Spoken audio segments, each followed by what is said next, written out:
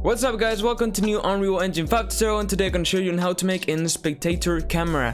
And basically it's like a drone, so you can do this when you want, but for example when you die or you want to like go into a fly mode, drone mode or whatever, you can use go and use search around or whatever and then go back into the player. It's gonna be a very easy video to follow, so let's get started. Alright, so the first thing that we're going to do is create the spectator camera, which is gonna be very easy for us because Unreal Engine kinda has already this created. So we can just go into content browser and basically right click, go into blueprint class, and if it loads, there we go, we can just go into all classes. Okay, and now let's just search for spectator, and there we go, we have the spectator pawn. Okay, this one, so you select it, and then we can just name it BP Spectator Camera, and double click to open it.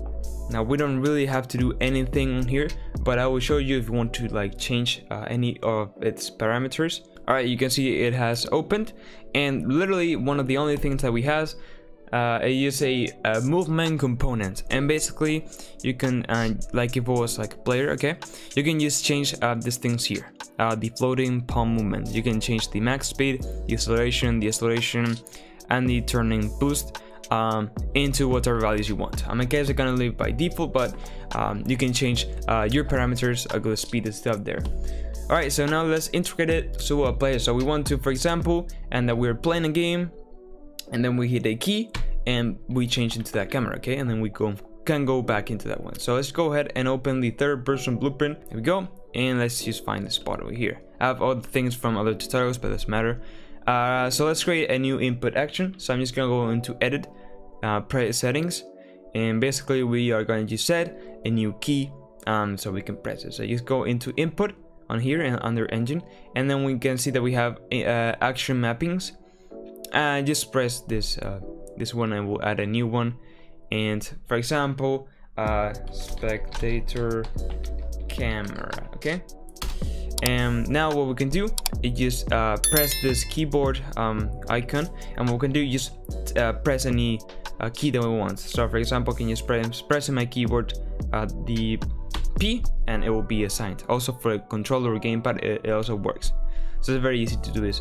The switch player is from other tutorials. Okay, so it's another thing, but okay, now just right click and spectator, to camera. Here we go, under action events, just click it, and we have here on pressed. So just drag this on here, and what we do is just spawn actor from class.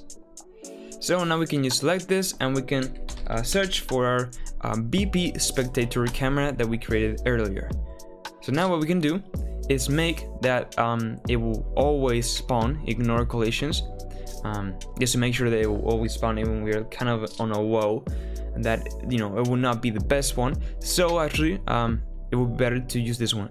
Try to use a location, and but always spawn. Okay, so this one, so maybe if it's on a wall it will kind of adjust the location but spawn. So this is what we want actually. Alright, so now let's spawn it in a position. We need to set a position that we want. In my case I'm just gonna get the current camera location, so there's like a seamless transition. So just drag the full camera and then you say get transform, and let's just add here get world transform, and we can just pass this over here. There we go, and then what we can do is just compile and save. Now you will see that right now if we actually press play and press P, nothing actually happens, but you can see on here that our spectator camera has actually appeared, but of course we are not controlling it. So what we're going to do is go back into a third person. So what we're going to do is right click, get player controller. So we have to basically get the player controller, drag this, and then just write possess. So now what we can do is possess any object, well, any pawn that we want.